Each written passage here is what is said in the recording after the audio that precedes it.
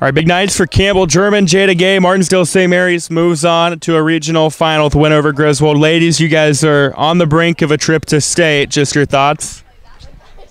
I think as a team we prepared all year for this, and as of right now we don't know who we're going to play, but whoever it is, we want to go to state. We've worked all year for it. Yeah, I'm very excited. I think everyone is. Absolutely. A win like this against a really good Griswold team will do that for you.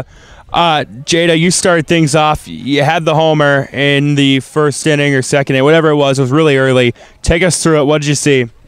I saw that it was a 0-0 game, and we knew that they were a good hitting team. They were 25-1. With one out, I just knew I had to hit the ball, and luckily it went over, and I don't know, it felt great.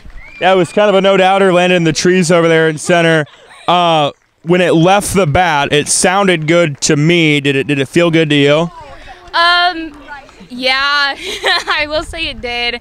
I don't know, I didn't realize it was a home run, honestly. I just felt it hit the sweet spot on my bat, and then I saw it over the fence, and I was like, I'll take that any day. Absolutely. It's a great way to start the game. You had some other strong showings offensively as well. You had the next RBI. What were you seeing at the plate tonight that clicked? She was just a good speed pitcher. She threw a lot of inside. I like inside. I guess we could say that. Repetitions, I would say. Good level, good speed. I was just in there and I was ready. I was just ready to hit all night before the game started. Campbell, I think it was 11 strikeouts for you tonight. You were able to work them inside, work them outside. What were you seeing? I don't know. I just knew we had to play a good team, so I need to be on my A game. Where do you feel this season you have grown the most as a pitcher?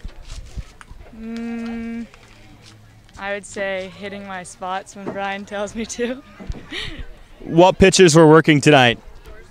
My changeups were iffy, but I think my fastballs and my inside and outside worked really well for me.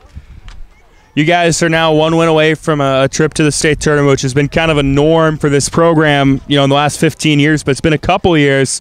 You know you guys are going to face a familiar opponent, even if you don't know who. How do you guys try to get ready for Monday? I think we just got to bring our A game. Yeah, no matter who it is, they're in our conference. We've played them multiple times before. I think we just got to be ready that first inning with our bats and our defense. Yeah. All right, Coach, a fun one. You guys take down a really good Griswold team and move within one game of state. Just how's it feel? Oh, it feels good. This is a good group of kids, hard workers, put the time in, and they come to work every day with a good attitude, and it's paying off. What can you say about the growth you guys have made throughout the season?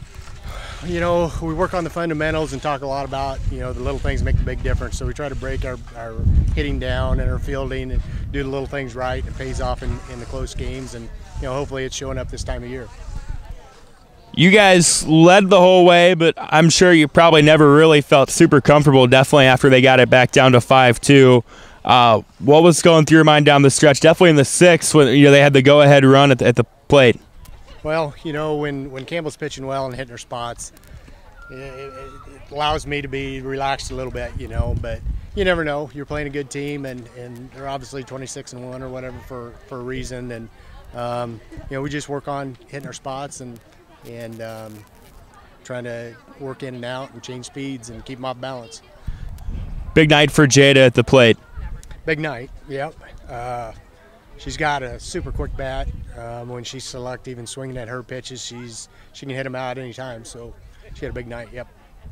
This is a program that has had a lot of success recently. Maybe not recently, but in the last 15 years. So what does it mean to be back on the cusp of getting to the ultimate goal, which is Fort Dodge? Well, that's another thing that we talk about a lot. It doesn't matter who you play. If they're any good whatsoever, they're gonna want to play us and beat us. That's just the way it is.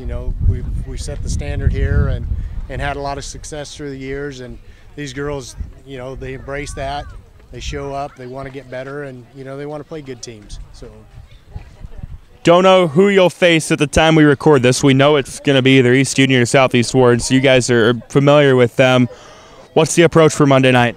We're not going to change anything. You know, we're gonna get together Sunday, talk about a few things, go through our routine, and get ready for whoever. We'll know by then, obviously, but then have a little team dinner after and relax and get ready for Monday night.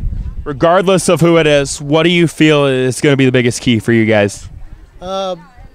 Putting pressure on the defense. You know, putting the ball in play, executing. You know, we talk a lot about executing and doing our jobs, and you know, moving. You know, whether we're bunting or hitting behind the runner, moving the runners, and just having quality at bats. And you know, fundamentally, defensively, we're pretty solid.